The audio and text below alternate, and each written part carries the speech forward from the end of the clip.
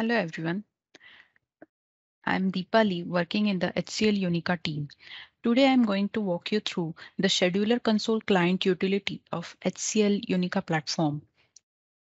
This utility is used to send the external triggers to Unica schedules. This utility is available under the platform installation. I'm showing you the exact location of this utility. So inside the platform installation, there is a directory called tools and there is another directory bin inside the tools directory. This bin directory has various utilities from Unica platform and scheduler console client is one of those utilities. So as I mentioned earlier, this utility can be used to send external triggers to Unica platform schedules, and then the schedules can start running. This utility is a batch script which has code to call the scheduler of Unica platform, and this utility can be called from some external batch script used by a third-party program. For today's demo, I have created a simple schedule in Unica platform with a name as run on TRG1 and my flowchart is having a name as scheduled flowchart.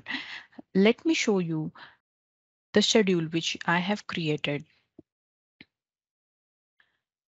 This is the name of the schedule, and if you can see here, the when to start field shows it to be running on a trigger with name as trig1.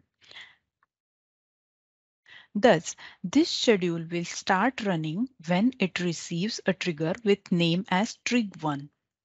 Now, this trigger with name trig1 can be sent using the scheduler console client utility,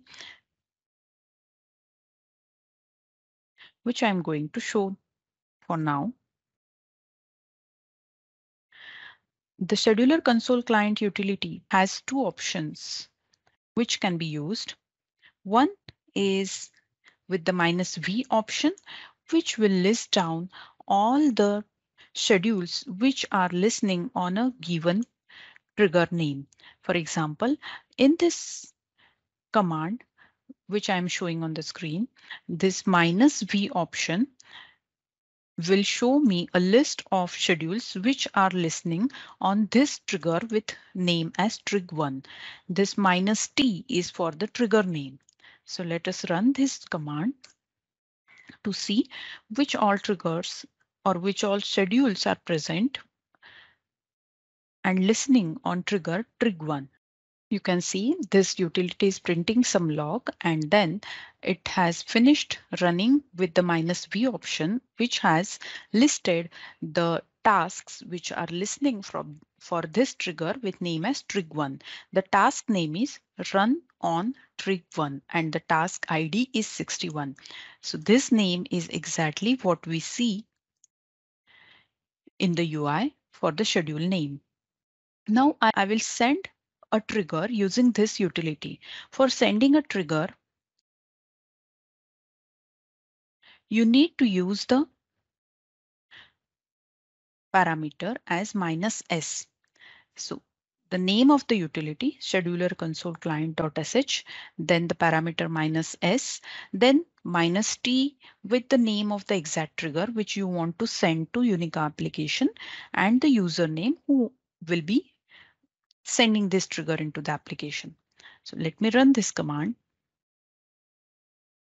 And in meanwhile, I will just refresh my scheduler runs page to check if a schedule has got triggered.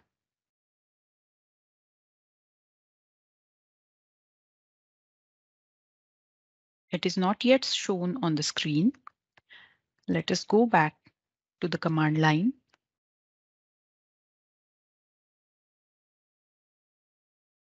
You can see this trigger was sent is shown as true and the command has completed successfully and there are no errors shown. Now let us go back to the UI to see the latest run of the schedule. Here you can see the schedule with name run on trig1 is now shown in the queued state, which means it has received the trigger from the console client utility and hence it has queued this particular flowchart to run.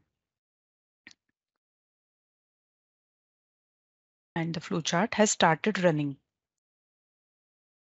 Thus, using this scheduler console client utility, we can send out external triggers to Unica platform system so that all the schedules which are listening on the particular trigger will get started or will get triggered in the UI.